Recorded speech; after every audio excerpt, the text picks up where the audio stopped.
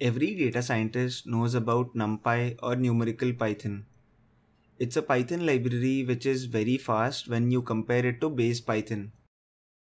But what if I tell you that you can accelerate the execution of NumPy using TensorFlow and you can achieve speedups up to 100 or 200 times? So in this video, I'll walk you through the amazing NumPy API on TensorFlow. What exactly is NumPy API on TensorFlow? Well, TensorFlow implements a subset of NumPy API available as tf.experimental.numpy.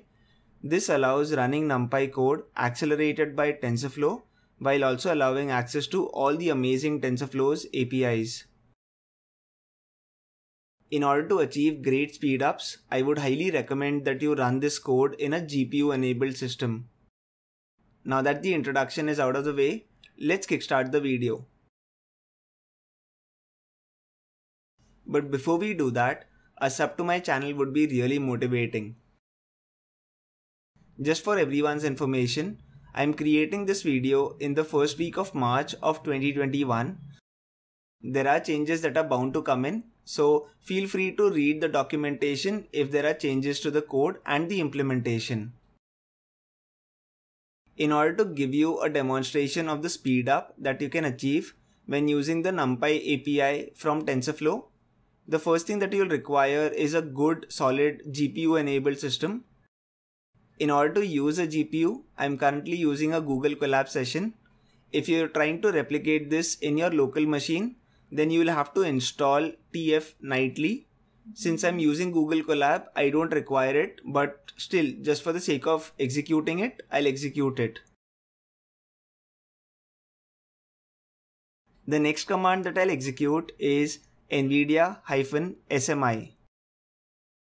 This command gives me an entire picture of the GPU that I'm using. So I don't have a GPU locally running. I have a GPU that is something that is borrowed from the Google servers. So that is what the details are.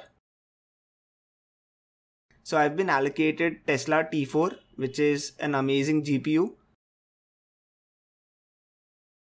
The most important thing that I want to lay stress here is, if you want to replicate whatever I do in this video, your CUDA version should be greater than 11. Let me now go forward and import necessary modules such as time, NumPy, TensorFlow and TensorFlow NumPy. So let me go forward and run this.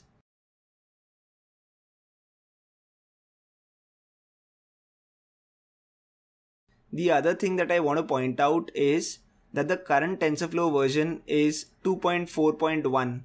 So you have some requirements that you have to satisfy in order to use the TensorFlow NumPy API.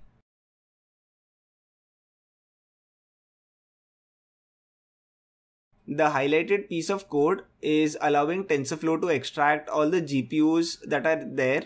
If there is a GPU that exists, then I'll save the location of that GPU into the variable device. If there is no GPU, then I'll fall back to the CPU that I have. So let me go forward and run this cell. Since in my current Google Colab session, I have a GPU, so that is what is allocated to the variable device. The next thing that I do is I create a variable called as r_size and I save a value equal to 10,000 in it. Well, you might be wondering, why are we exactly doing this? Well, there is a reason for it, and I want to disclose the reason as soon as we enter the next section of the code.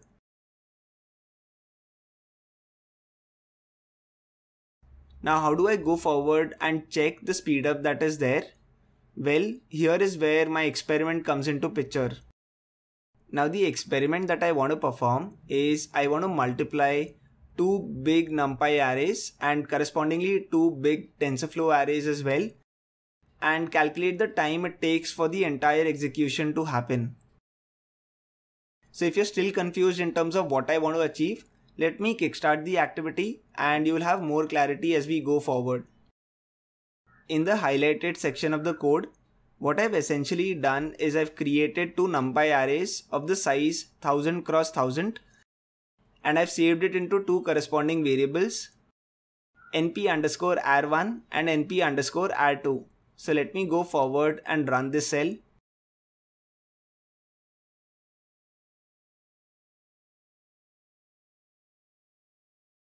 In the next piece of code, what I do basically is I kickstart a timer.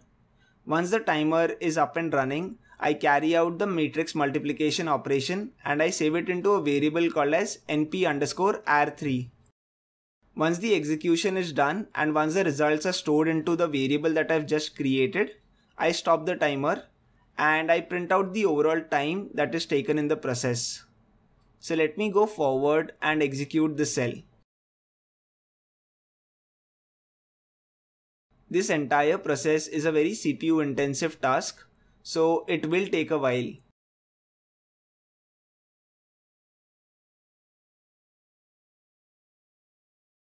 So the overall time taken for the entire matrix multiplication operation is around 90 seconds. Given the size of the array that we had, I think it's still doing a really reasonable job. Now let me go forward and carry out the same operation using Tensorflow's NumPy implementation.